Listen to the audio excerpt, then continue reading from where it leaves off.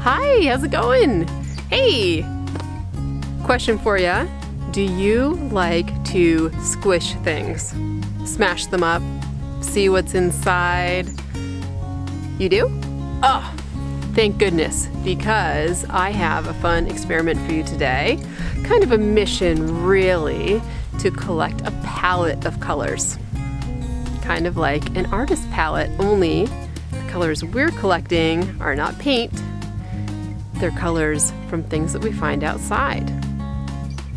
You interested? Okay, let's go. You're gonna need one thing. Your nature journal. You got one? Great, bring it out. If not, that is totally fine. Grab some paper, maybe a clipboard. Pen or pencil, that helps too. You ready? Okay, let's go. When you start searching for different colors outside, flowers will probably be the first things that you notice. But there are so many different shades of green to find too.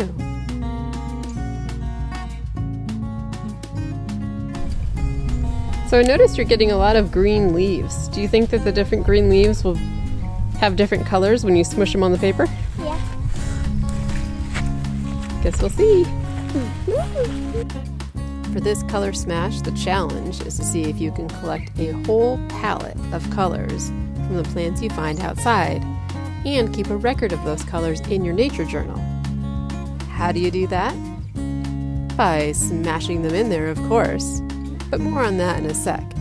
Your first step is to collect samples to experiment with. A couple things to be aware of though. Some plants can harm you if you touch them by giving you a rash, a sting, or being poisonous if you eat them. So please be aware of what not to touch in your neck of the woods. And definitely wash your hands when you're done with this activity. Okay? Okay, back to the fun part. Time to head outside and collect a variety. That means leaves, flowers, berries are all great. If you're picking flowers, look for ones that are bountiful or have already fallen off the plant. You can try samples of wild plants and those in your garden too. Searching for interesting samples to experiment with is a big part of this activity. What other discoveries do you make along the way while you're at it? There's a whale. And what kind of questions do you have about what you're finding? Here's one thing I'm wondering about. Will the fresh green tips on this conifer make the same color as the older needles? Let's try. So now that you have some things collected, let's get out our nature journals and record our findings.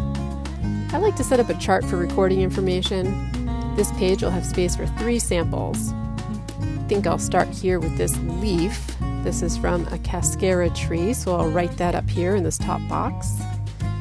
And then in the middle box, I'm going to make a detailed drawing of it so that I can remember what exactly I got the color from.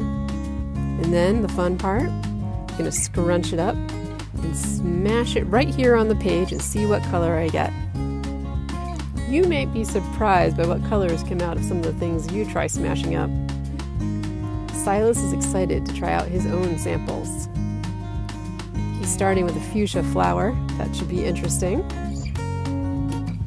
And then a lemon balm leaf. I love how he's taking time to make a nice, careful, detailed drawing of that leaf. So he even tried out some berries, some soil samples from different parts of our yard, and charcoal from the fire pit. What else can you find to add a different color to your palette? Have fun experimenting out there. Bye!